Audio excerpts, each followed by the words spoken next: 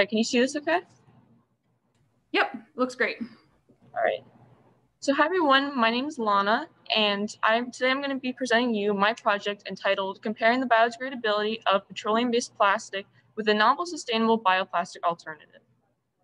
So plastic accumulates at a rate of 8 million metric tons each year, and besides acting as endocrine disruptors and also toxins to thousands of marine species and also terrestrial species, we also face huge challenges with the disposal methods. So landfill usage, incineration, and marine dumping all contribute to air pollution, water contamination, and the production of toxic residue.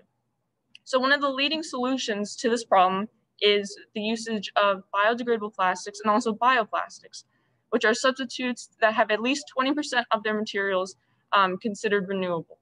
However, biodegradable plastics don't exactly break down into non-toxic substances. They only break down into smaller pieces of what they originally were. And bioplastics are primarily made of corn, cassava, and other food starches. But is it the best idea to divert a large portion of our food production to such a huge industry? In that case, we'd be facing huge amounts of over-fertilization and also genetic modification, which have much more severe consequences. So with 6 years of plastic pollution research in my belt, I decided to join the search for a sustainable alternative, and I created a bioplastic film using bamboo. It is a very cheap, affordable, and widespread fast-growing plant that has high concentration of tannins in it. So tannins are antifungal and antibacterial molecules that have the ability to form complexes with carbohydrates. So for this research, I needed a carbohydrate to include, so I used crickets. Crickets contain chitin, which is a polysaccharide that's found within the walls of fungi, marine invertebrates, and exoskeletons of insects, including crickets. So these two substances made up the base of my biofilm, along with agar-agar, a derivative of seaweed. So I included this as well as glycerin, acetic acid, and distilled water in my film. And that was the first part of my research, was really just creating this bioplastic and selecting the best constituents. Then the second part involved comparing this bioplastic to current polyethylene films. So in order to select the plastic, I used a grading scale, which considered transparency, strength, and the film's ability to resist fatigue. So overall, I had 60 different formulas, and I narrowed it down to 9 to apply this grading scale to pick my final formula. And as you can see in the bottom of the slide, I have the final constituents and what I actually ended up using. So here's a flow chart, basically just demonstrating my overall process. I used a solution casting method, and I ran into a few difficulties with the final film. So these were basically the small adjusts that I made throughout the project. So if it was too brittle, I would add more glycerin, and then I've addressed if it wouldn't solidify, if it was too rigid, and etc. So the first test that I used for preliminary testing was a tensile strength test that I mimicked in my home. So I used 2 C-clamps and attached it to 2 sides of a dog bone shaped piece of plastic film, and I had a container attached to that. So I added water in 100 milliliter increments until the film would break, and then I would measure the weight at which it broke to calculate the amount of force used for that the film could withstand. And then I assigned each force bracket a score, and that was my grading scale for the strength test. So then I repeated this for the transparency testing.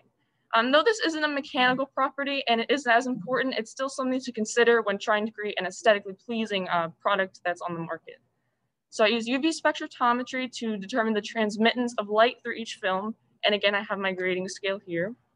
And then finally was the fatigue test.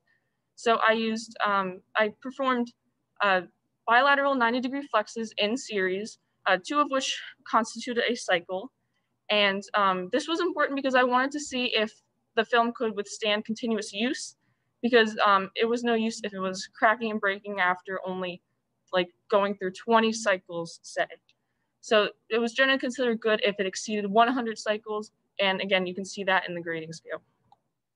So here's my final table showing the 9 final concentrations of the final 9 films and also their total point scale. So I added the amount of points earned by each film through the 3 preliminary tests to get their total score. And as you can see, trial 9 received the highest total score, which is why it was the final bioplastic. So next up was the biodegradation test. So I took 20 to 24 silicate test tubes and I filled them with 8 grams of simulated landfill soil that I created, as well as 10 milligram samples of each type of film, of each film. So the polyethylene film, which is a commonly used in plastic bags, and then my bioplastic film. So these were incubated at 168 for 168 hours, and I had an additional 0.5 milliliters of distilled water added, just to maintain moisture, make sure that the soil was not sterilized and that biodegradation would take place. Then a water absorption test was carried out using a similar method, but instead of using soil, water was added, about 8 milliliters, and the strips were exposed to the water for either 1, 5, 15, 30, or 60 minutes. So basically what these two tests were, they're trying to mimic actual biodegradation or disposal that would take place in the environment, because really the plastic can go one of two ways. It can be sitting on land or in the water. So I really wanted to see what would happen in those two scenarios with my novel bioplastic. And then finally, I performed a solubility test using the remaining solution from the water absorption test. So samples were removed from, after the water absorption test, reweighed to see the amount of water absorbed, and the remaining solution that was colored a bit by the tannins was placed into a colorimeter to determine the concentration of tannins and thereby determine the solubility percentage. And I also used an FTIR for the biodegraded samples as well as the solubility samples, just to see the difference in weight and calculate it in a more precise manner. So here we have the first FTIR spectra, and this spectra shows the absorbance of the film at these different wavelengths. And what I did is that I compared the peaks of a control strip that did not have any biodegradation and one that was exposed to the experimental conditions. So determining the ratio between several highlighted peaks, as you see here, told me the biodegradation rate. So the bioplastic sample exhibited 22% biodegradation, while the polyethylene sample had virtually no degradation. And this is mainly because of this sharp peak here seen at around 3,000, because this represents the carbon bond. There's a carbon-carbon double bond that are very closely attached in polyethylene, and which gives it its indestructible character. Because it is very hard to break down, because it's not naturally found in the environment, so therefore microorganisms don't have the pathways to actually break it down. But in my bioplastic, you see that peak is missing and is replaced with a peak indicating carbon-hydrogen bonds. So then I have the FTIR spectra of the bioplastic samples after exposure to water. So I used the 5, 15, and 60-minute samples for this. And overall, I saw that there was significant weight increase and solubility in the bioplastic samples. There's about a 200% increase in weight for the water absorption test and 18% solubility. While in the polyethylene samples, there was virtually no absorption and virtually no solubility as well. So I likely attributed this to the polarity of each of the solutes and the solvents. So in chemistry, there's like the saying, like dissolves like. So if a solute is polar and a solvent is polar, then the two would be soluble.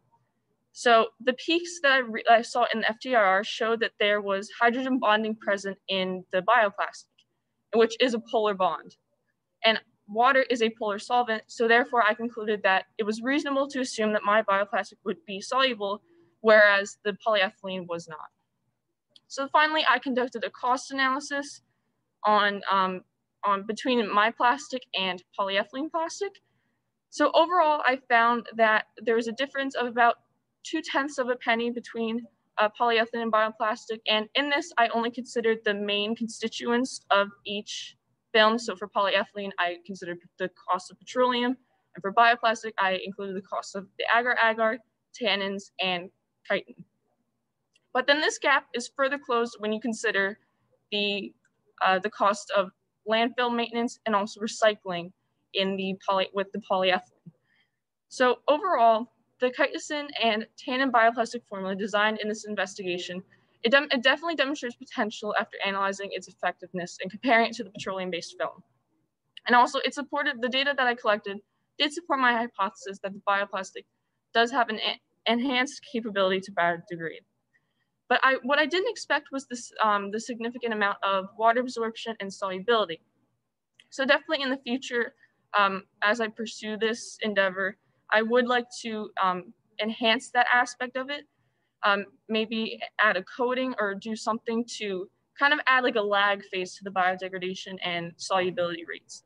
Because optimally, you would want a product to kind of not immediately break down so it could be used properly, but eventually have a steady decrease in weight as it entered the biodegradation phase.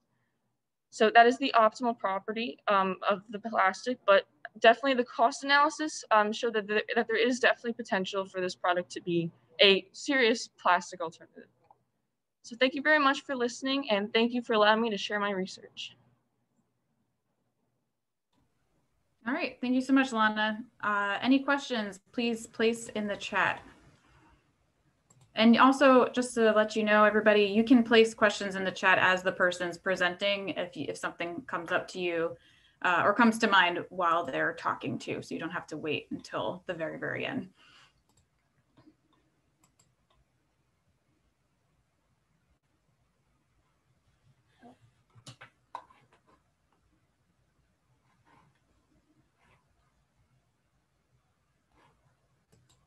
Any questions for Lana?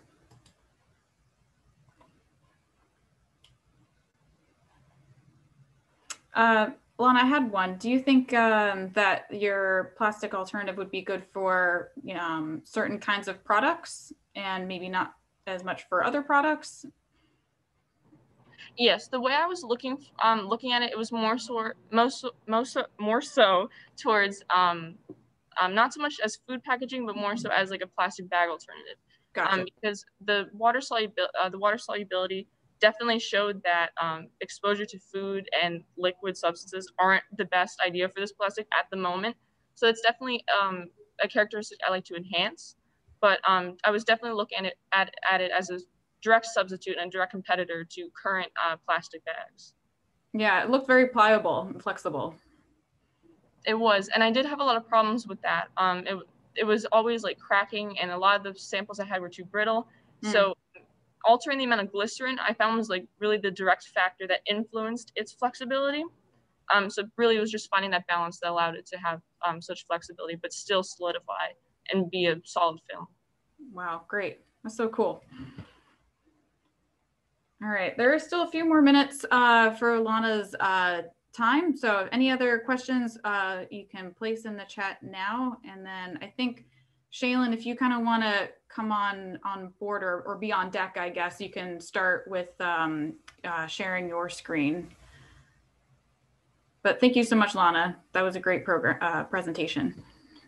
Of course, thank you for having me. Mm-hmm. All right, Shaylin, you can go ahead and start getting set up. I'll keep my eye on the chat just in case if anything else comes up. Okay. I think you can see that. Yep, it looks great. Let me just reset your time. All right. So I don't see any other questions. So Shaylin, I think it's safe for you to go ahead and get started. All right. Hi, I'm Shaylin, and this year, or last year, my project was on developing and testing a new de-icing agent that would have minimal impacts on Polymonetus species. So the objective was to develop and test an environmentally friendly de-icing agent that would have little to no effect on them. So Polymonetus species is a genus of shrimp found in estuaries, so like the Barnegat Bay or areas in the Northeast region. And I use two specific types of species. I use Polymonetus palidosus, which is a freshwater species, and they're more active during the winter time. And I also use Polymonetus vulgaris as a species. They are more of a saltwater and brackish water type of shrimp that live in the benthos layers of systems, and they like to live in aquatic vegetation.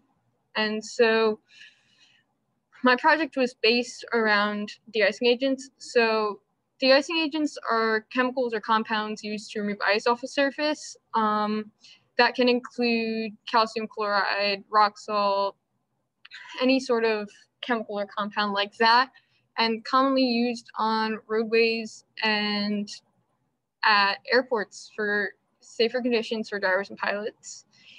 Airport de-icing agents are made up of a more liquid type, and so it's mainly ethylene glycerol and other compounds like that, because ethylene glycerol will have little effect on the metal, but there are more there's more impacts to animals from these chemicals, not only marine animals, but also land animals. The most common de-icing agent in the United States is rock salt or salt brine, which is used on highways and normal roads by towns. And but most rock salt ends up in drains and streams, increasing the salinity in those areas, which can be toxic to marine animals. And for my de-icing agent, I also use chitin and cytosan.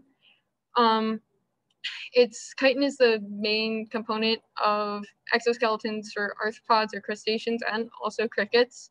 And then cytosan is just a broken down version of that. And then on top of that, I also used acetic acid, which is a weak vinegar acid that is used to clean aquariums and can lower the melting point of water. So on top here, this is a picture of the two types of species and their differences. On top is Polymonetus palidosus. They are a little bit larger and have lower salinity range, but they can still live in saltwater, but minimal. And then on the bottom is Polymonetus vulgaris. They are smaller and have a little more coloring and can live in about 10 to 20 parts per thousand. And this is where they live in the United States, so more so near estuarine areas and things like that. Okay, so the development of the de-icing agent. When I was developing this de-icing agent, I wanted to use cheaper materials, and so that's how I got to acetic acid, because I knew that could get rid of ice, and then I used cytosan because that could keep it on surfaces longer. And so when developing it, I used 30 grams of cytosan and 1 liter of 1% acetic acid. And then on top of that, the grams were measured on analytical balance, so it would be accurate. The mixture was stirred for a very long time to make sure everything was put together, and it was repeated throughout the research to make more and more. The solution was then put into a negative 10 degrees Celsius freezer to ensure that it would withstand freezing temperatures, because if it didn't, it wouldn't really work. And then on top of that, I also made a mixture of that de-icing agent and salt brine just to see which one would be better, because salt brine is proven to work. So I just wanted to see if it would be better like that. My next part of the project was shrimp mortality. So I used 900 of each type of species, the freshwater and the saltwater, and they all came from the same place to ensure they were in the same stage of life. They were separated and put into a course of 36 trials, and liquid de-icing agents were utilized. So there was a cytosan acetic acid mixture, a rock salt cytosan acetic acid mixture, ethylene glycol from airports just to see how airport de-icing agents would compare, and then rock salt brine. Each trial had 25 shrimp, and data was collected through 5 days. It was looking at the number of shrimp living and all of the water quality aspects, ammonia, dissolved oxygen, salinity, and especially shrimp's reaction to food, because that is vital to the life of the shrimp, because if they're not eating or if they're acting strange, that can infer that they may die soon. Another part of it was de-icing agents efficiency, and so that was just to see how well it would work. I also did statistical analysis to check these results. Okay, so this is for the de-icing agent efficiency. The control was just an ice cube, and so there was no mass, but the biggest mass difference was actually shown between the rock salt brine sand acetic acid mixture and the cytosand acetic acid mixture. So that proved that those de-icing agents work better than those, except the ethylene glycol also did work. And then these are just the common aspects of water quality. This is the main part, the mortality of the shrimp. So as you can see here, the shrimp put into ethylene glycol, none of them lived, showing that it was a very toxic liquid mixture. But the shrimp put into the cytosand acetic acid mixture and the cytosand acetic acid rock salt mixture were the most living, and also rock salt did leave some. And for the saltwater species, the rock salt also played a factor because they can have a higher salinity tolerance. And so, but the cytosand acetic acid mixture and the cytosand acetic acid rock salt mixture still prevailed and left the most living shrimp. These were just the salinity ranges. Ethylene glycol actually raised salinity, which can contribute to the death of the shrimp. And then this is the salinity ranges for the saltwater species as well. Ethylene glycol raises salinity again. And here's the main part. This study supported that my de-icing agent would have meaningful effects on both types of shrimp species, and that the cytosand acetic acid mixture would have lowest effects.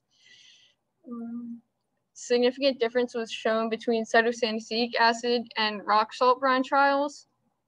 And yeah, and mass difference values vary between rock salt brine and cytosand de-icing agents, more with the cytosand de-icing agents. There were significant effects on both the freshwater and saltwater shrimp put into the ethylene glycol or rock salt contaminated water compared to the acetic acid and chyosand mixture. And it was also shown that the shrimp placed into ethylene glycol or rock salt contaminated water had less of an appetite. Overall, this research shows that the cytosand acetic acid de-icing agent is friendlier to shrimp species and is more efficient than commonly used de-icing agents. And that is it. Thank you. Okay, thanks, Shaylin. We do have a question about how difficult would it be to obtain the cytosand in a larger volume for road de-icing? You can actually, it is able to be bought online. I bought mine off of Amazon, and there's companies that sell it in bulk online as well. Have you thought about testing this on other critters? Yeah, I have thought of testing it on more vertebrates, but that is also hard to do because it's vertebrates and you have to go through a lot of trials. So I chose shrimp because they're non-vertebrates and they are also a bioindicator species. So it can show how it will affect a different ecosystem. Gotcha. Where did you get all those shrimp? From one place, you said? I ordered them online, actually. It was easier than going seining, and yes. It ensured that they would all be like from the same place. Right. Yeah, that's a good point. And I like that the one species you chose was more active in the wintertime. We do have another question. Based on your data, should we consider regulating the amount of ethylene glycol and rock salt used in areas where the freshwater shrimp are the freshwater shrimp in danger of population decline if de-icing with these products continue without regulation? So Regulation would be a good thing because a lot of airports do actually have some streams or are by marshes. I know Atlantic City Airport is by a marsh. So regulation would be a good thing, and it should be regulated. Over times of longer use, there could be a decrease in the shrimp population, but right now there is not. But after more and more accumulates in the ecosystem, there most likely would be a decrease in the population. And do you have plans to show local homeowners how to make the alternatives? I have shown a couple people in my community, but I do plan either probably next year to do so. Gotcha.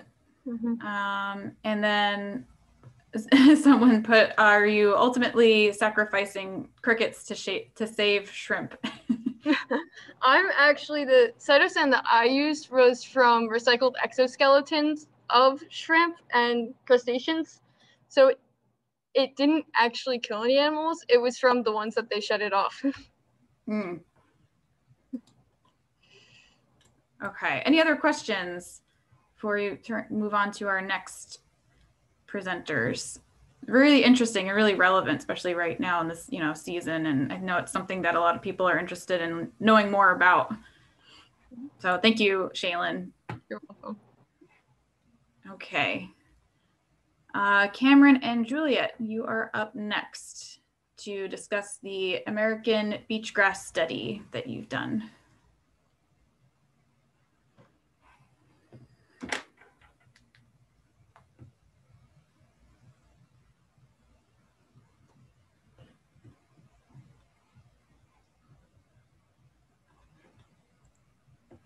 Can you see that? Oh, there you go.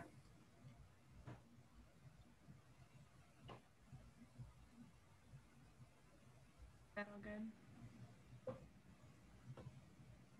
Hey, Cameron, I'm not sure if we can hear you yet. Or Juliet, maybe that was Juliet. Can you hear me now? Yes. Okay, great. All right, you're all set. Go ahead. So, hi, my name is Cameron, and Juliet and I's study looked at the impacts of Ammophila breviligulata on various aspects of dune erosion.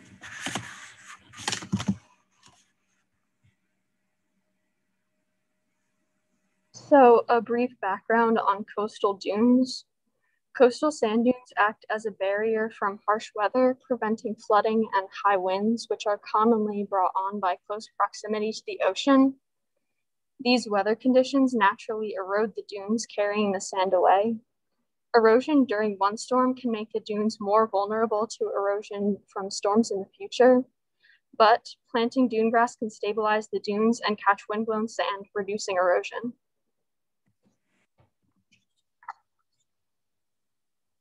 The plants we used were Ammophila breviligulata, also known as American beachgrass or simply Ammophila. They're spike-shaped plants that grow to be about 2 feet tall. Ammophila spreads through rhizomes underneath the surface of the dunes, as you can see in the picture on the bottom right. It traps airborne sand with its leaves and then continues to grow up through the dune as it buries itself. And the reason we chose this dune grass is because it's the most commonly planted dune grass on the mid-Atlantic coast. You've probably seen it if you've been to any of the beaches around us. Those 2 pictures on the top are what it looks like.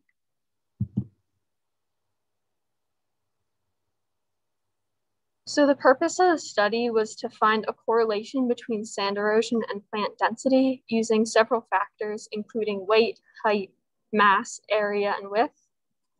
The results of the study could help set a precedent on how to plant dune grass in the future to make dune grass plantings more efficient in retaining dune structure and therefore protecting areas further inland.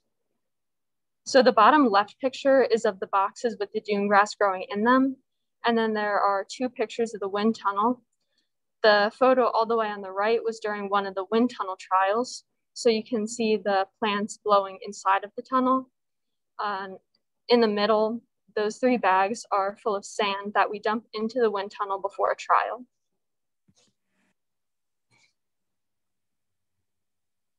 Since plants stabilize the dunes, we hypothesized that high-density planting configurations would be best to limit wind erosion on the dunes.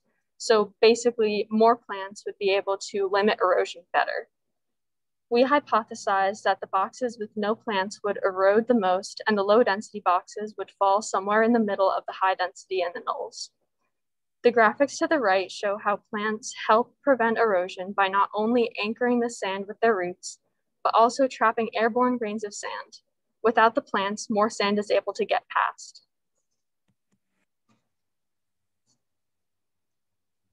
The wind tunnel we've been working at is located at the Waretown OCBTS Center. It was built in 2016 as a research tool to explore coastal change. The diagram at the top of the slide shows the main parts of the wind tunnel. On the far left, the funnel where air is sucked in, and then the long strip of sand, which is the sand bed, a space where boxes with plants can be put, the fan, and then the vent where air is let out. The pictures on the bottom row show on the far left, that's an overview of the side view of the wind tunnel and then also the platform in front of it. And the two on the right are taken from the inside, one looking at the funnel and the other at the fan. These are some more pictures just of the inside of the building where the wind tunnel is located. You can see the platform and also the pallet jack that we use to maneuver the boxes around. Planting occurred on June 16th, 2020. Ammophila was planted in a staggered configuration in 1 meter by 1 meter test boxes at 2 densities, mimicking the most commonly used spacings in planting efforts. There were 9 low-density boxes with 18-inch spacings between plants and 9 high-density boxes with 12-inch spacing. Additionally, there were 4 null boxes with no plants. So to do each trial, the first thing we did after putting the boxes in the tunnel was leveling the sand bed using a 1-inch rake, and then taking a photo of the front face of the plants, as you can see in the picture at the top. We then placed pins vertically in the sand in order to measure the amount of sand lost or gained during the trial. We had 5 designated spots in the box where we put each pin. We then measured the initial weight of the box using a pallet jack that doubled as a scale and also height of each pin. The boxes were then individually subjected to wind speeds of 12 meters per second for a period of 5 minutes. Post-test weight and pin height measurements were then taken. And then to find biomass, we cut the plants at the surface and then weighed them by row. They were then placed in a drying oven for 3 days at 70 degrees Celsius. And once the plants came out of the drying oven, they were reweighed.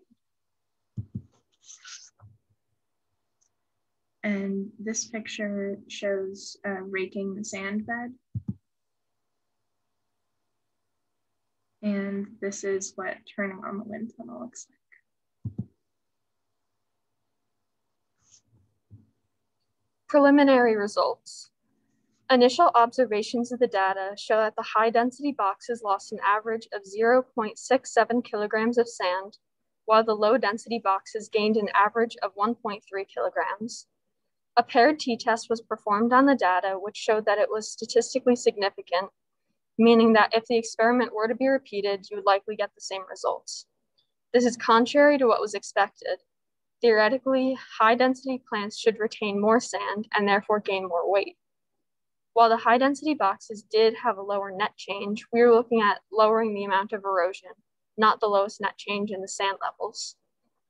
The graph at the top shows the weight in kilograms of sand either lost or gained, where the blue is the high-density boxes, yellow is low density, and the red is the null.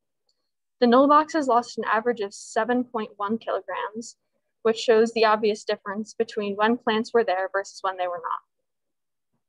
There were no significant correlations found on the height measurements taken using the erosion pins. The biomass of high and low densities were statistically significant.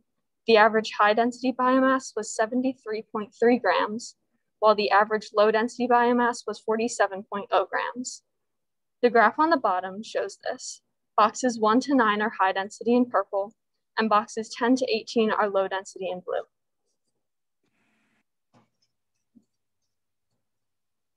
Interpreting the data. High-density plants may have caused more wind turbulence inside the tunnel. This would kick up more sand and therefore lead to an increase in erosion. The height results may have occurred because the sand only piled up around the plants where it was trapped, so it was not evenly dispersed. Also, inaccuracies while we were leveling the sand may account for a possible avenue of error, as the areas immediately around the plants had to be leveled by hand.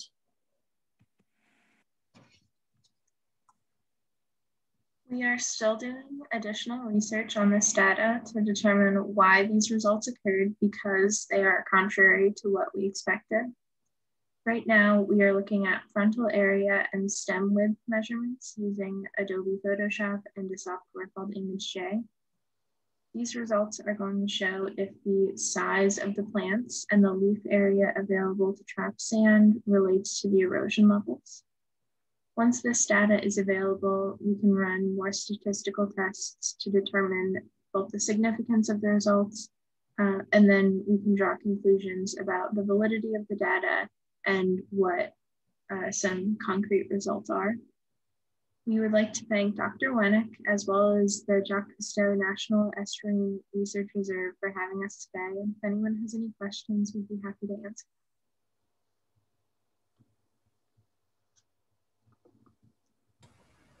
All right, thank you guys.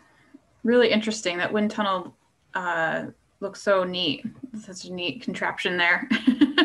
I'm sure it was interesting to work in. We have a question. What recommendations do you have for the method of planting dune grasses after your study?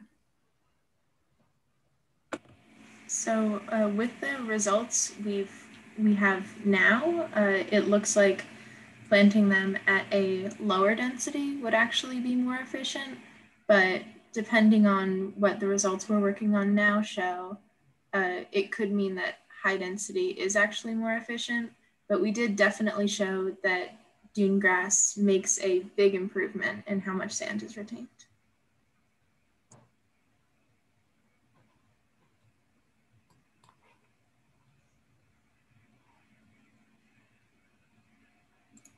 All right, any other questions for Cameron and Juliet? Go ahead and enter them into the chat.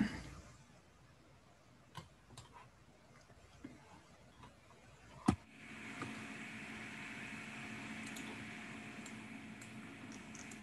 right, nothing so far. I would have to echo, I would expect, I was not expecting your results to be that. I would think also that the higher density would be more effective. So that's really interesting. All right, I don't see anything coming up.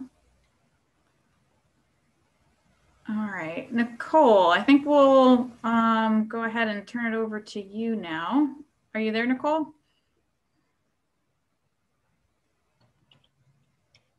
Oh, there she is. Hello. Hey, how are you? Good. How are you? Good. All right. Do you think you're ready to do your talk? Yeah. Is it working? Yes. Okay. All right. Thank you, Cameron and Juliet, by the way. That was great.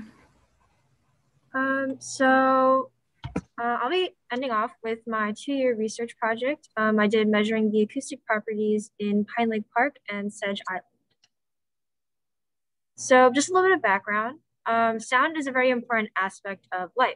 Many marine organisms use sound to communicate, navigate, hunt, hide, and basically survive. However, increased noise pollution from man-made activities such as seismic surveying, tourism and shipping boats, and marine wind turbines produce excess disruptive sounds in the water, forcing certain species to actually change their survival tactics. And so there's been discoveries of many marine animals, such as whales, whose calls are actually masked by these large ships, changing the way they call in order to communicate. Another example would be seismic surveying, which is the release of shockwaves into the ocean to locate oil. This is shown to cause a 2- to 3-fold increase in the mortality of zooplankton. And seeing how there's very little regulation to control the effects of noise pollution, it's interesting to understand how sound varies in different environments with different sediment depths and conditions. And so this way, more factors can be considered to limit the damage of noise pollution and see which environments are most vulnerable to it. So a brief explanation of sound.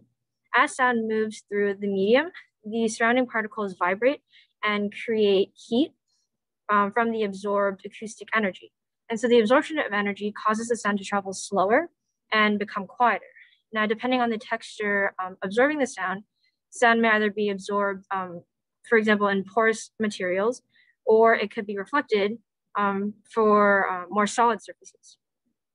So in different environments, other conditions such as increasing water temperature, salinity, and pressure can cause an increase in the speed of sound.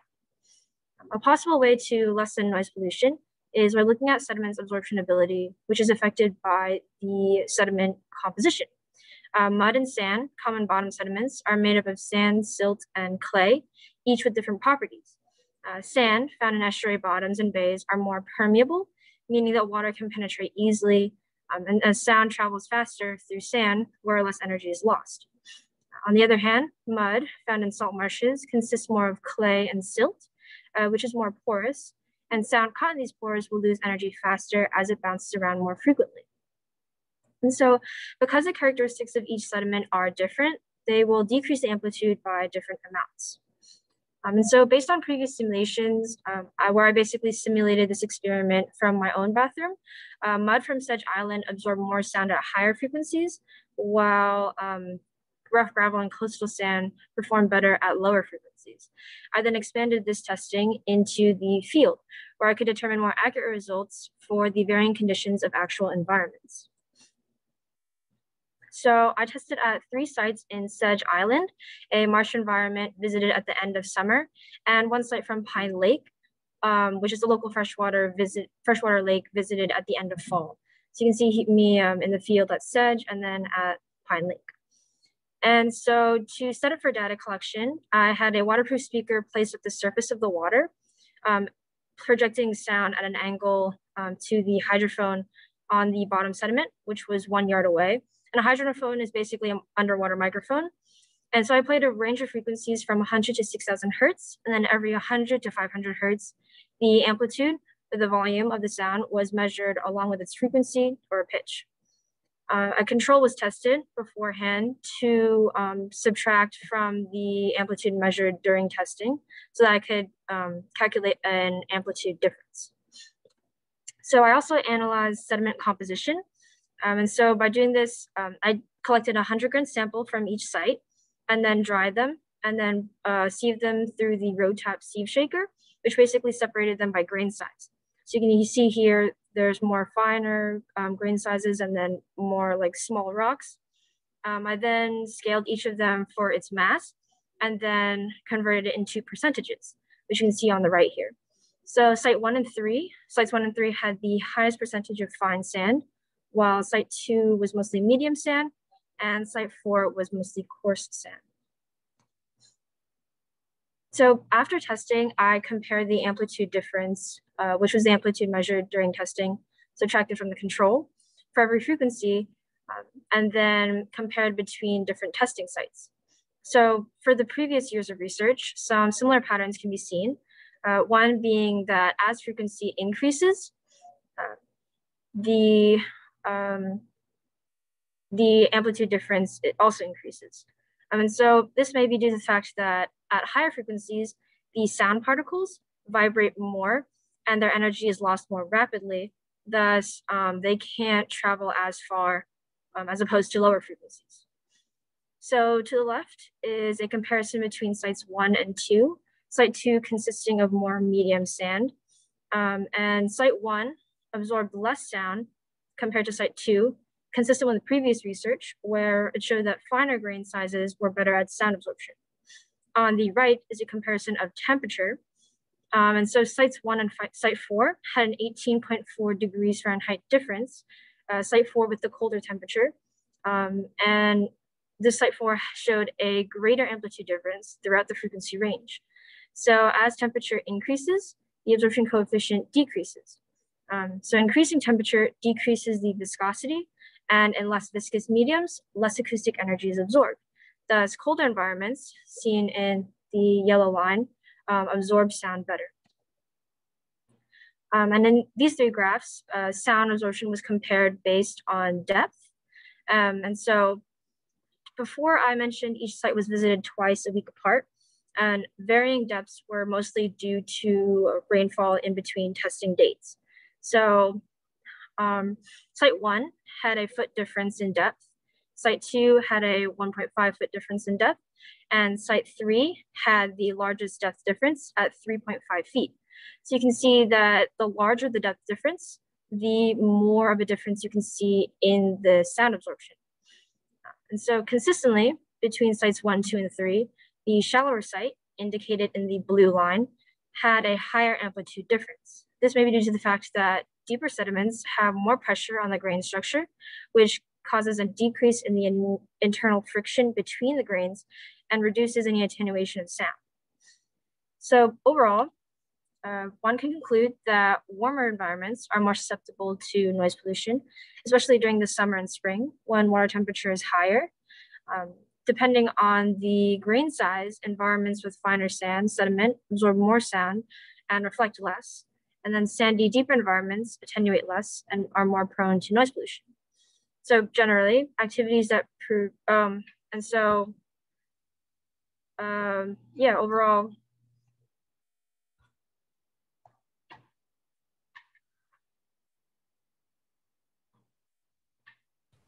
All right, thank you, Nicole. Really interesting. Any questions for Nicole, please put in the chat.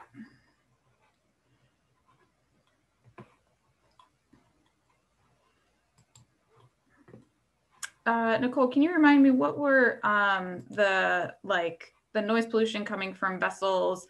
Was that lower or higher frequency? So it depends. Generally, it's lower frequencies. Okay. So that was, you mentioned, was less of an impact, the lower frequency noises, or did it have a higher impact? So lower frequencies have more of an impact because higher frequencies, since they can't travel as far, they affect a smaller area, whereas larger frequencies can travel further and affect a larger area. Gotcha. Okay. So probably vessels on a sandy beach is probably pretty noisy underwater. Yes. Okay. Really interesting.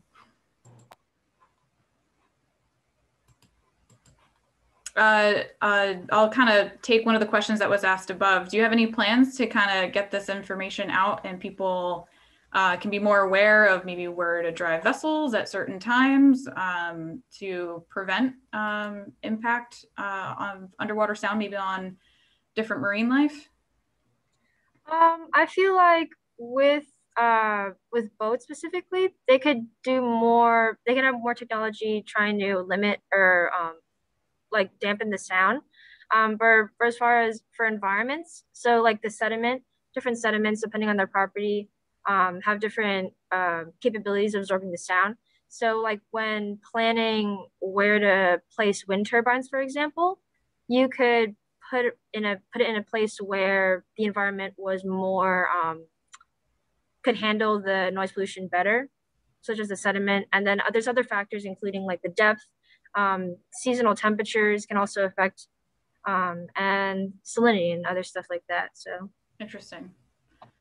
All right, a couple of questions in the chat. What recommendations? Oh, sorry, we already asked that before. Do you think that sound will deter organisms in areas like sedge to occupy them there?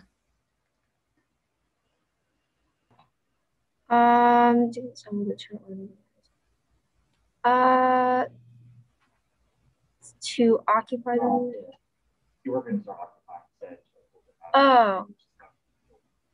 So I think, like generally, boats sounds would probably scare away animals, but it depends on how strong, like what would be producing the sound and like how loud it is or how disruptive it is.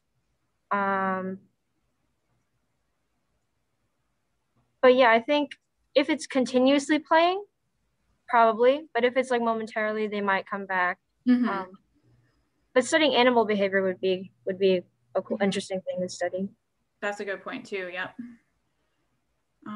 Okay, I do really like the next question, but I think I might save that question for everybody at the end who did these talks. How'd you get interested in science? We'll come back to that one. I think I really like that for everybody. But do you plan to see how certain organisms use that sound, like croaker will respond to sound in the different bottom types?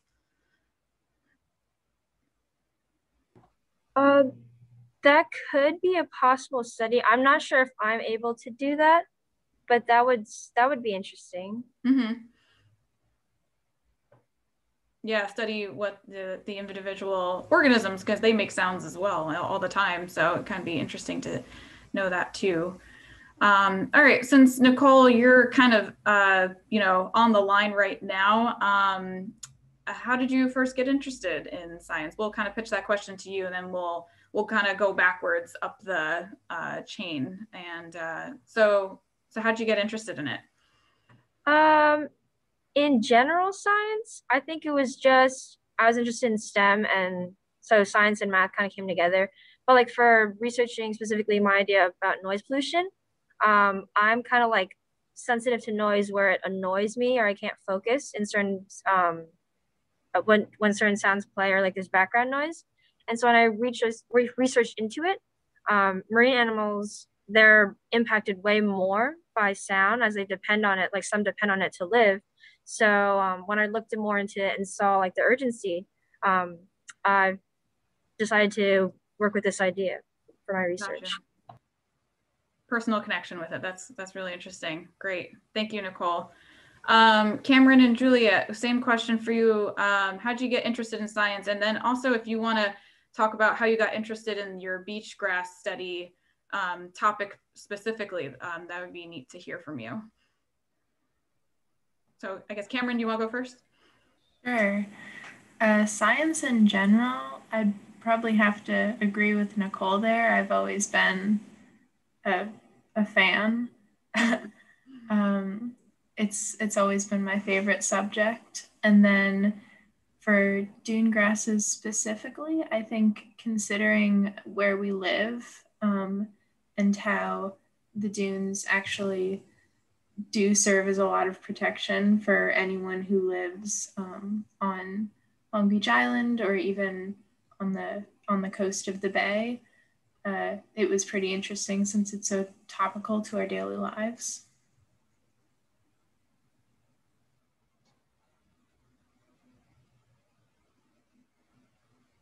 Okay, yeah, Juliet, do you have anything to add? Maybe how you got interested in science or a reason why you were interested in the beach grass specifically?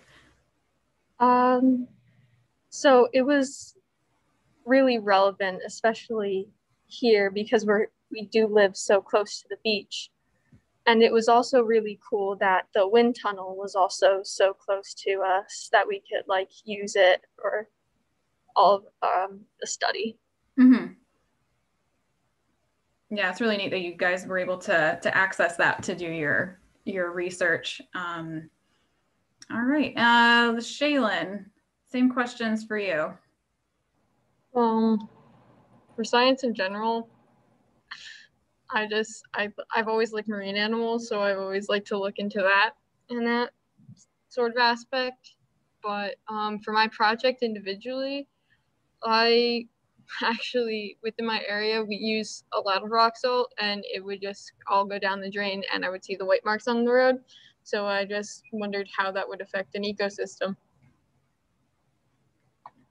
Yeah, absolutely. I know a lot of people, we discuss, runoff and all the things that go along with runoff, but I feel like the salt is one of those things that maybe is not as well known. So that's that's great that you decided to do your project on that. Lana, same questions.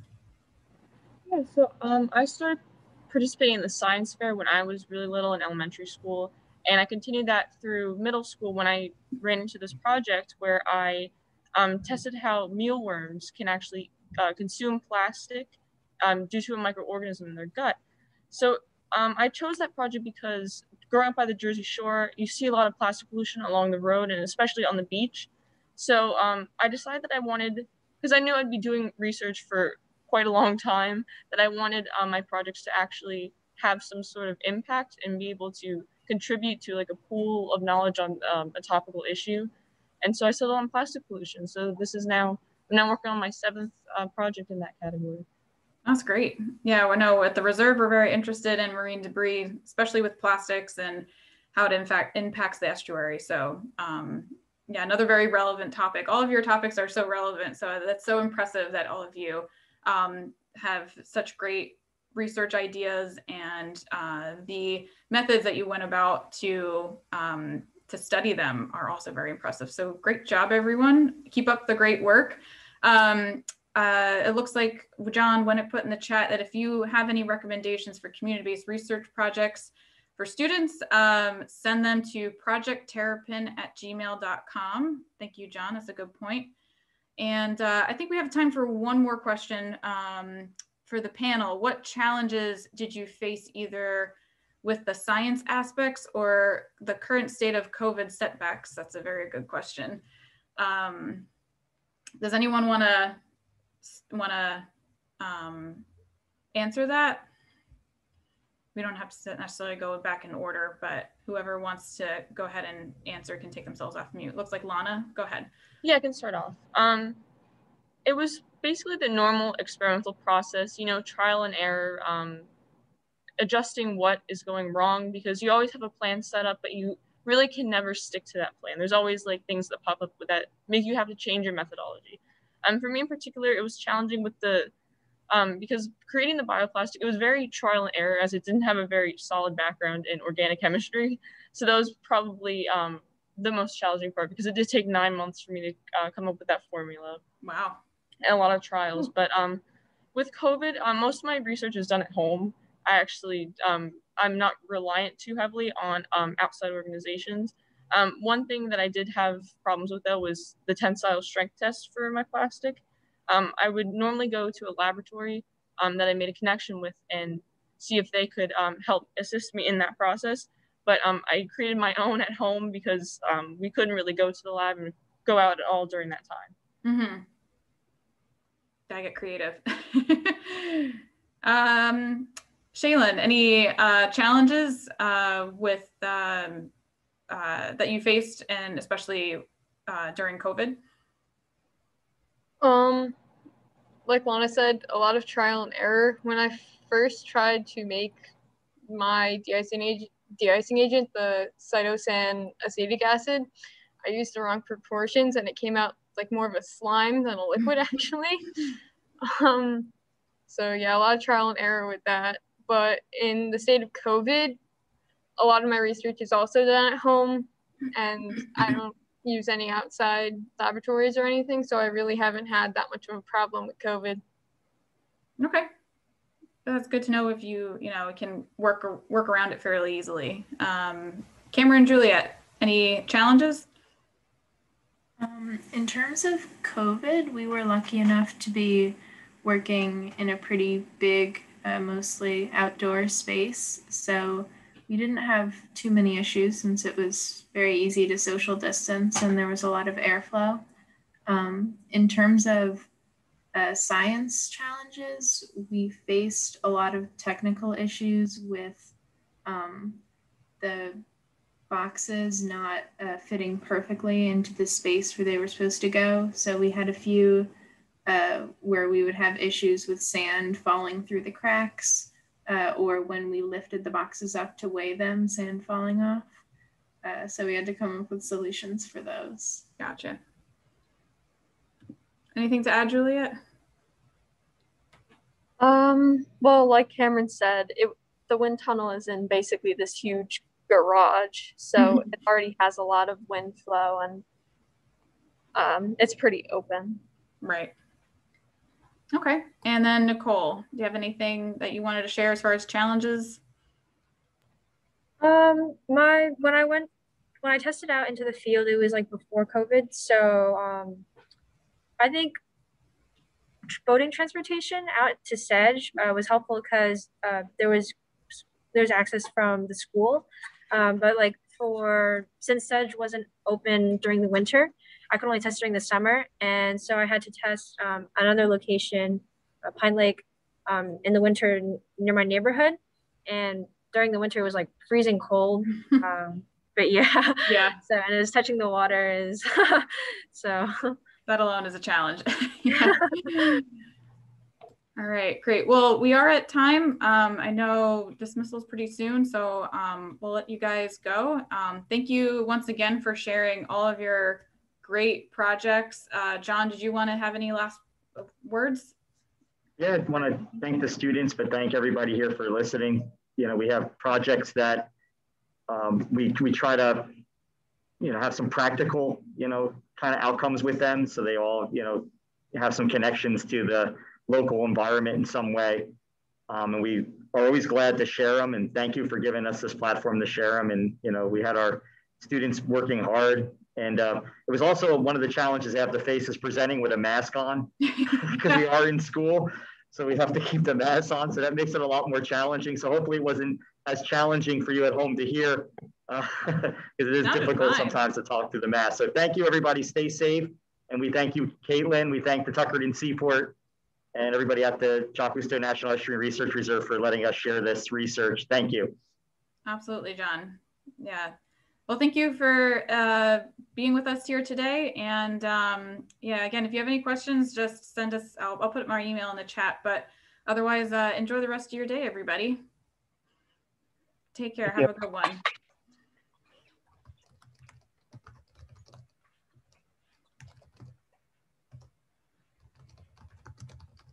Oh, yeah, never mind.